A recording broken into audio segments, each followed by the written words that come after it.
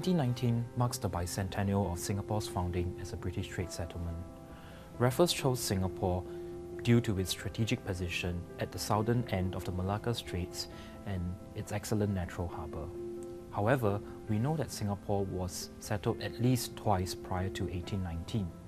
Hence, if geography is destiny, as is sometimes said, and Singapore's strategic value due to its geographical position is an immutable fact, why were these settlements later abandoned?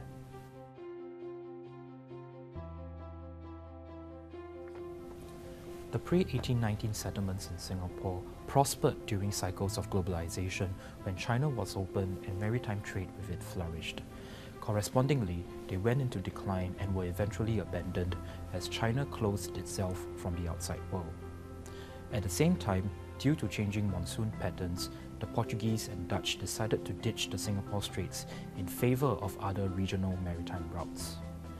Besides the external environment, the actions of influential individuals on the spot were also pivotal in shaping Singapore's historical development.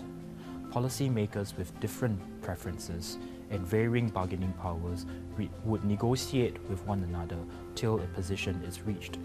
In the case of Singapore, the pre-colonial Malay elites, the Portuguese, the Dutch and the British, and even the political elites at the time of independence shaped the island's strategic importance. They had to take into account external constraints and their internal dynamics when making decisions. Three defining moments helped determine Singapore's strategic importance after 1819. The first was the period between 1819 and 1824. Although the island was not the first choice for the East India Company for a trading settlement, a compromise was later reached between the British and the Dutch.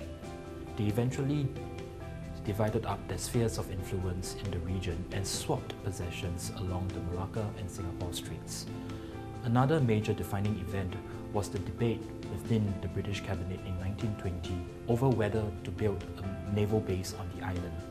Elites in the colony had been pressuring London to improve Singapore's coastal defences since the 1880s, and the increased Japanese naval power after World War I provided fresh impetus. However, its high costs and London's tight coffers slowed the base's construction. The base was finally completed in 1938.